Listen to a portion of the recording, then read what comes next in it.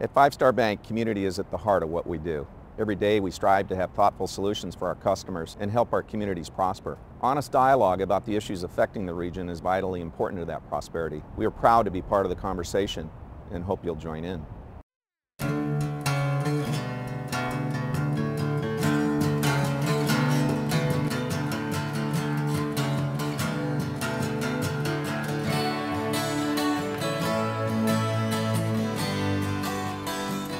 Higher education has long been thought as a ticket into the middle class and the American dream. But the increasing cost of college has many families fearing that the promise of a college education as part of the American dream is slipping from their grasp. Some students and families have even given up, assuming that there is no hope and no help. Armed with new programs, the California Student Aid Commission is trying to turn around that perception and has launched a new initiative to increase access to higher education and the prosperity it promises. Joining us today on Studio Sacramento, our California Student Aid Commission Executive Director, Diana Fuentes-Michel. Sacramento City College Dean of Learning Resources, Dr. Rhonda Rios-Kravitz, and a Sacramento City College student, Donis De Leon. So, what is this California Student Aid Commission doing that people need to know about? Well, the legislature has recently passed several new initiatives to help college expenses be paid by students and their parents. The Middle Class Scholarship Program, which was recently enacted, will help students who attend the University of California and the California State University pay for their tuition costs in 2014-15, and we will be assisting them. A middle class scholarship. Now, you know, the middle class, typically those in the middle class feel like they're left out. So what exactly is available for middle class families? Well, students who fill out the free application for financial aid, the FAFSA, and submit their GPA, grade point average, up to $150,000 a year. $150,000. So this is not just for a low-income program, though. No, this is going to be really to assist to partially pay for the tuition cost of students who are in the middle class. And those students who are attending the public universities, UC and CSU, will get some assistance beginning next year. And how much, again, can you get from this grant program? Well, it's going to depend largely on the student's financial need, but also there'll be a percentage over the next 3 years. They'll get up to 40% of their tuition and fees covered at the university and the state university. That'll largely depend on the number of students who apply and the amount of money that the legislature will provide. But it's going to be phased in over a period of 3 years. And how is this different? Just give us kind of a baseline. How is this different than what has been available recently? Well, the state's Cal Grant program, which is an entitlement program for high school seniors, students who fill out the FAFSA and submit their GPA get some level of financial assistance up to about $90,000 a year. The Cal Grant program is also for students attending selected private institutions as well, both public and private. So the way this is different is that the income level is higher. Right, but Rhonda, how is this going to matter to the students you're serving at the community college? This matters significantly for mainly my dreamers. The dreamers are migrant students, undocumented migrant students. Slow down, the dreamers. Now this is related to one of these initiatives called the DREAM Act. Exactly. Share with us, what exactly is the DREAM Act? Well, in 2001, we saw AB 540 passed, and it was signed by Gray Davis. And 2001 gave students the right, who were dreamers, to pay in-state tuition. What's a dreamer? And a dreamer is a student, has to meet a number of criteria. One of the criteria is that they've had to go to high school for 3 years in California. So that 3 years can be anywhere in 9 through 12. It doesn't have to be consecutive. They've had to graduated or had a GED. They've had to be enrolled in an institution of higher education, and they have to be transitioning into citizenship. So they have to meet those criteria. So this program is for students of families that are undocumented? Right. Okay. And so what we see at City College are a number of students with that who are able to pay in-state fees. But until the Cal Grant program and until the BOG fee waiver came into place, which just happened with the California DREAM Act, our students had to pay fees, whereas in the community colleges, approximately 75 to 80% of students received BOG fee waivers, so they did not pay their fees. But our Dreamers had to pay fees, and so it made college much more difficult. And so with the passage of the California DREAM Act, we're seeing an ability for our Dreamers. Now, Donna, have you've been a beneficiary of the DREAM Act, correct? Yeah. Okay. What's your story? Tell us about you. Right after high school, I had to quit a semester of college because I couldn't afford it. I mean, my mom, they don't make enough money. The only way they can help me out is like morally. So I had to quit a semester. I'll find a job. I got a job in construction, so I had to not move to San Francisco, but travel to San Francisco every day, Monday to Friday, working 10 hours every day. The entire semester for me to save up some money for the spring semester, be able to go to college, because it is very expensive when you don't, you're 18, you're 17, your parents can give you $1 to pay college, so everything has to come out of your pocket, and it's very difficult. Now you went to Hiram Johnson High School, I did, right? yes. And where are you going to college at right now? Sacramento City College. Okay, and ultimately, what is it that you want to do? I want to major in biochemistry. My goal is to become a physician and get into medical school one day. All right. Hopefully, yeah. Okay, and so for students like Donna's, this program has opened up an opportunity that makes the difference between being able to continue on, or maybe get in at all to college. Well, the Commission is administering the California DREAM Act for AB 540 students, which basically means that if a student went to a California high school for at least 3 years and graduated, which means they had to pass the high school exit exam and qualify for either a public or private institution that participates in the Cal Grant program, then they too receive Cal Grant funds, just like any other student. And the same criteria in terms of qualifying financially apply. So this, for the first time, has allowed students to apply for Cal Grants as well as institutional aid, which is basically the Board of Governors fee grant program at the community colleges. So help us understand the size of the problem that we're looking at. I mean, some of the statistics, roughly half of Latino and African American students don't graduate from high school right now. Help us understand, what is the relationship between that lack of success in graduating high school and the availability of financial aid resources to get a higher education certificate or degree? Maybe I can share a little bit about myself, about my experience, because it was really hard for me to graduate for college. First of all, because my mom is a single mom. My dad died when I was 9, so my mom never went to college. She never went to school. She learned how to write her name when she was 26 years old. So that's, you don't have the background, that your parents know about school. They don't know anything about school. All they can help you, all they know is that you have to go to school. They're like, I don't know why, I don't know for what, I don't know why, but you have to go to school, period, So it is really hard for us sometimes to relate to someone that can help us out. In my case, it was really hard for me because when I came to the United States, I went straight to high school, never went to middle school. One of my biggest barriers was learn the language. It was very difficult. Plus, pass the exit exam from high school was a huge deal for me. It was really difficult, but Tell us how. First of all, because I didn't know very well the language yet. It took me a while to master it, to get to know things, Writing is a big issue for people like me that comes to the United States without knowing the language. So my grammar was horrible, maybe still not the best, but it's a big issue. Plus, it's not a lot of support, and sometimes in high schools, there's not a lot of support to the students who's that doesn't know the language. Tell us, are your friends, the friends you went to high school with, okay? If you were to take 10 of your friends, how many of them are in college like you are? 2, 3. That's it? Yeah, that's it. And where are the rest of them at?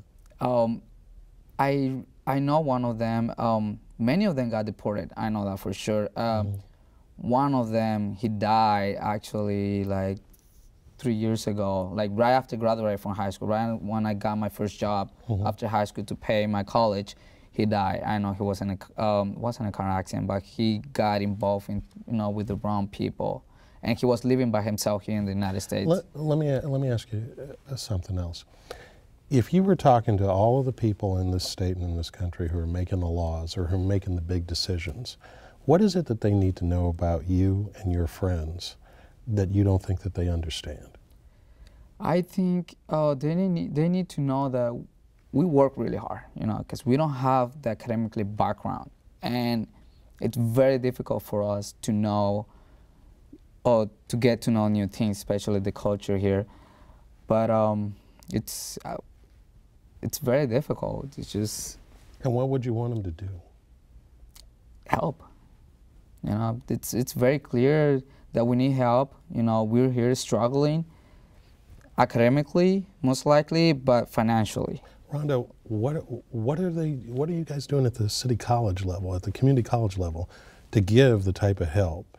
I think there are many Donis things, is talking but about? I think one of the things we're working now is creating pathways with the high schools, because that pathway is really key and important, so that we, look at what's happening in the high schools and really engage students at a high school level to come to college. Mm-hmm. I think what we see with Donis and what Donis is talking about is that oftentimes you do not have bilingual personnel in the high schools. We have parents who are deeply committed to education on the Latino side and on the African American side. Isn't it also true, though, that you also don't have bilingual personnel, no offense, Director, in positions of authority by and large, and that you're kind of like the exception and, and in the a very exceptional exception? But I think and I agree with you, I think the key issues in the high schools is that we don't have sufficient counseling. Right. And the counseling that is there is directed at the students that are having greatest difficulty. And the students that are in the high schools don't have the information they need in order what the steps are to get to college. And so they get very frustrated in terms of their futures because they don't see one. And so our job is to make them understand, and their parents, that college is possible. One of the things we're doing here in Sacramento is working directly with the Mexican Consulate, Cien Amigos, the business organization of Latinos, and we're organizing an effort to get to the high schools. And we've done 2 successful Steps to College programs now in February of every year when students are applying for financial aid. And we're bringing the families to the consulate so that they understand the process. So what are the most common misperceptions of these families when they walk into one of these events? What are the misperceptions that usually you run into and that you've got to combat? I don't think it's misperceptions. I think it really is much more a structural issue on the part of the institutions. Really? For me, Donis it belongs to an organization that we have at Sacramento City College called the Dream Team in Alianza.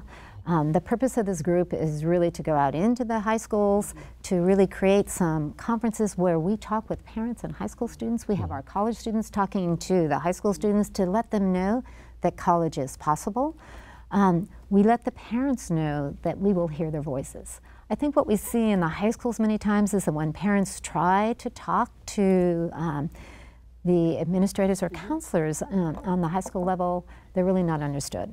And many times our families have to move, or they've have lost their jobs. I mean, stability is not a constant issue for many of our families. And so if you're moving from college or high school to high school or place to place, you don't have the connections that I think are really key and critical that you see in a middle class or an upper class family.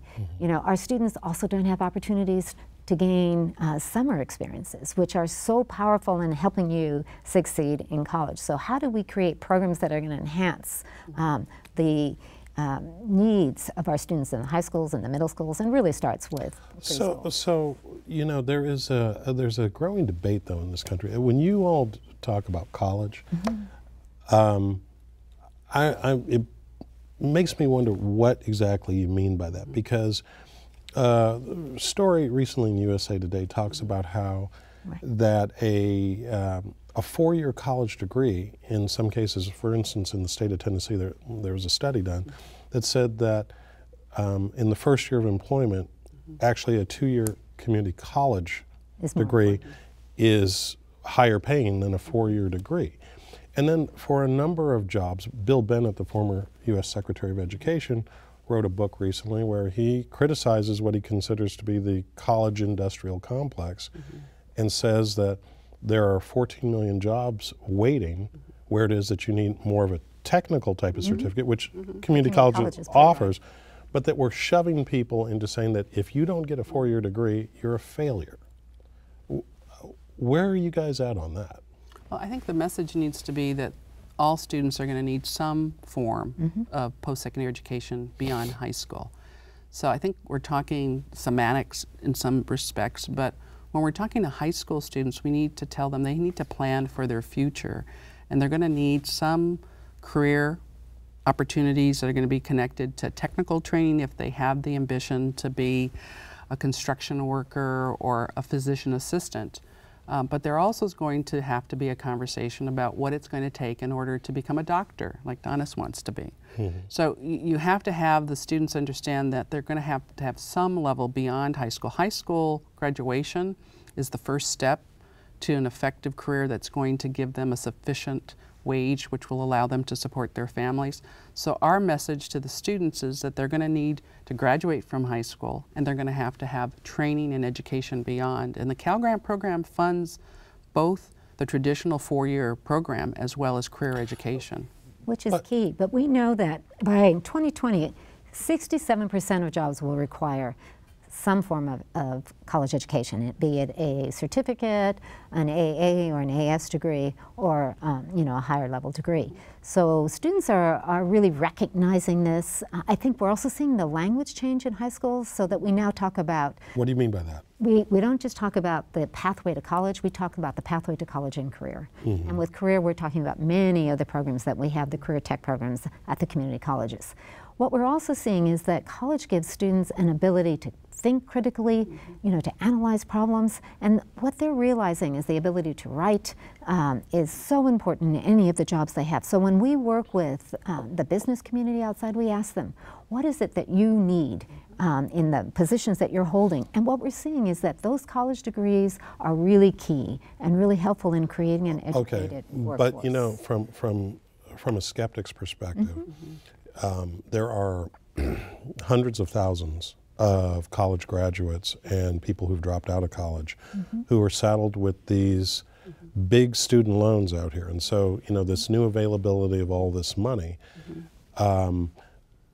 right now, I've heard it described that, you know, having a college loan is worse than having a loan shark relationship with a mobster, because, you know, you might be able to move away from a mobster, but you'll never get away from a guaranteed student loan. Well in California, though, you have less debt. I know that nationally there's definitely a college debt problem. But in California, because of the Cal Grant program, a recent study showed that our average debt in California is about $17,000 compared to the national average of about $26,000. But what about all of these places?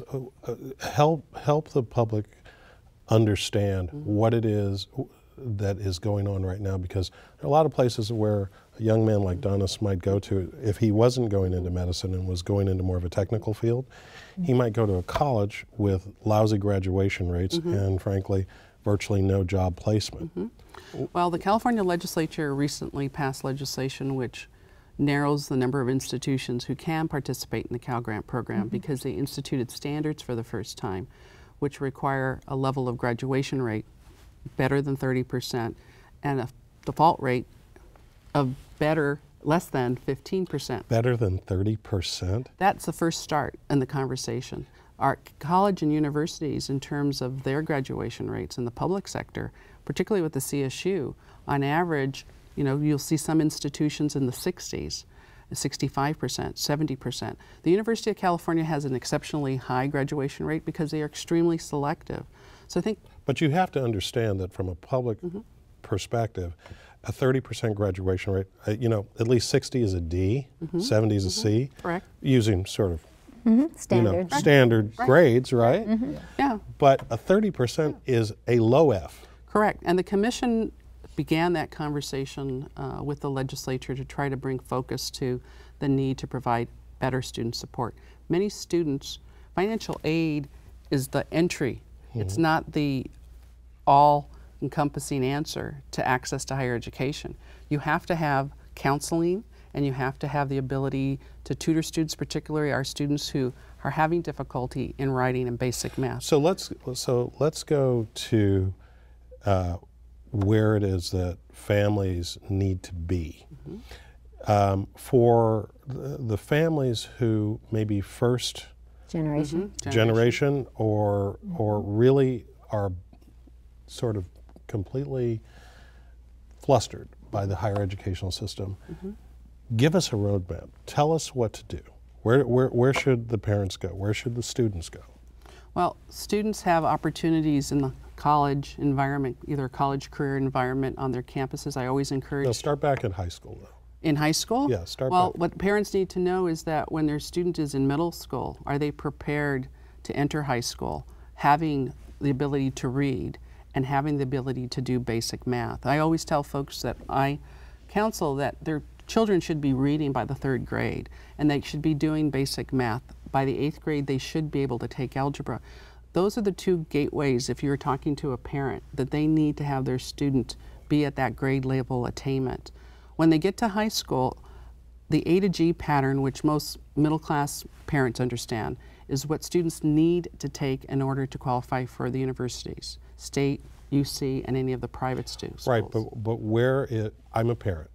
I think, though, Where do I go? Even earlier. Okay. For me, what we see with research is that we really need access beginning at the preschool level. Not we traditionally talk about K through 20 or K through 16, but it is that preschool level where students really gain an opportunity to be able to succeed. But at every level, I think we need to involve parents to say, this is what preschool can do for you, and this is the expectations that we have for your child. Then when the child goes through K through 3, these are the expectations, and these are what we have for your child and what your child needs to meet. So at every level, a parent is involved and knows what is going on. Because what we see, if you are not successful at the 3rd grade level, we can almost predict whether you'll graduate from high school. Let's fast forward, though. So I'm a parent of a 16-year-old. Right. I need to start looking at school. I can't afford to send my son here to college. Okay, what's my step? If I walk into Hiram Johnson High School tomorrow with my son, who do I talk to? Where do I go? What website do I Well, you can go to calgrants.org at the California Student Aid Commission, and we have information there on the availability of all financial aid. You know, our csac.ca.gov website provides information both on loans and grant aid. And also we have a series of workshops through our Cash for College effort that we sponsor with the high schools, 600 across the state of California, where you go in by zip code and you put your local zip code into our database, and we then give you a list of workshops that are in your local area. Incidentally, it's true that a lot of money goes unclaimed, right, in California? I think a lot of money goes unclaimed because students don't fill out the FAFSA by March 2nd, and we need to encourage them to file by the deadline. If they don't apply, they won't qualify. But I think what you're also seeing, like with community colleges, is that we go into the high schools. So we have outreach workers that go into the high schools and work with the students at that level to tell them what can happen at the college level. We offer Senior Fridays, Senior Saturdays, where parents can come in. We invite the parents to teach them about what are the opportunities, what are the financial aid opportunities for their students. We're not necessarily saying they have to come to a community college, but the community college becomes a very important entry point for students who really come from low-income backgrounds. Right. And Donis, tell us, what's next for you? Next for me, it's getting all my grades, passing all my classes, taking my life to the next level. Since now I'm available, so I can do it, All right. Yeah. Well, we're looking forward to seeing you when you become a physician. Absolutely. Discover the next cure for a major disease or something like that. Thank you all for sharing this information, and good luck. Well, that's our show. Thanks to our guests, and thanks to you for watching Studio Sacramento. I'm Scott Syfax. See you next time right here on KVIE.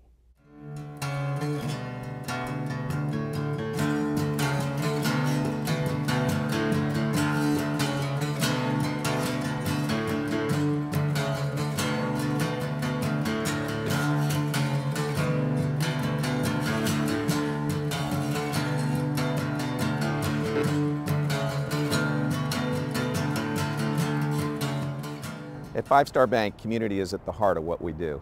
Every day we strive to have thoughtful solutions for our customers and help our communities prosper. Honest dialogue about the issues affecting the region is vitally important to that prosperity. We are proud to be part of the conversation and hope you'll join in. All episodes of Studio Sacramento, along with other KVIE programs, are available to watch online at kvie.org/video.